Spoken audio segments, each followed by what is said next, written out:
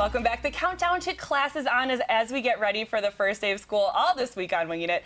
We're talking about everything that parents need to know, and one of the most important things is your child's relationship with their teacher, and therefore your relationship with your child's teacher. Parenting expert Mary Frances Bear is on the couch. Welcome back. Thank you. Good to see you. And you told us that this is really something that you work with families a lot about as you're preparing for that first day. Absolutely. For a lot of families I work with, we create what I call as a snapshot of the child. So just a really quick information sheet on the child that includes a variety of different information that's helpful with the child to adapt to the new school year and adapt to the teacher. And so this is something that you actually should take a snapshot of, that you should write down like a document and give to the child's teacher. Do you think that you should do that a couple days, you know, like as in the week leading up to when school is starting? What I would do is I would email them personally, or if you don't have an email address, I would write it out. And some of the things it would include is like child strengths, what motivates the child to learn. Sensitivities, so different things that the child may be sensitive to in the classroom, or worries or fears.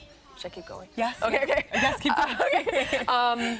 So following sensitivities, meaning like if they're nervous about the cafeteria, if it's too loud, to let the teacher know that, because there might be some anxiety building up to that. Okay, so just to give a little heads up. A little heads up. Or if the child needs some different physical things to help them manage themselves in the classroom, meaning like they might need to walk around, or they might need a fidget toy to sit with while they're in the classroom to help them learn. And we're talking ages here, like we're focusing on like elementary school age for these snapshots. Like what age should maybe the parent kind of step away and kind of let the student get to know the teacher on their own level? Well, I think for elementary school, you know, they're so young, and you really do want to give specifics about what has worked in the past for the child and what their fears or sensitivities are, and also what soothes them. But for older kids, I would still shoot them a simple email if there are worries about friendships or test anxiety.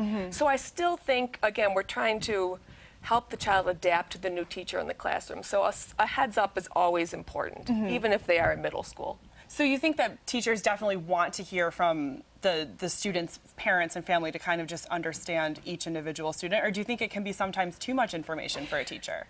I think it's important to tell them, of course, like safety issues, so if there's like food allergies. But yeah, I do think it's important that you do give them a heads up about what works for the child, and like I said, what some of their sensitivities are, really at any age. We don't want to give them too much information, and especially we don't want... then you could be like that parent, like, oh no, I don't, Yeah, you don't want to hover, but you don't want to be negative ever about your child. You always want to frame things in a positive way. Like a little publicist for your kids.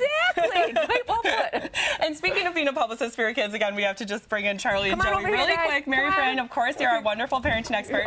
And this is who makes her an expert. Charlie and Joey are getting ready for their first day of class. Where do you guys go to school? Where do you go to school?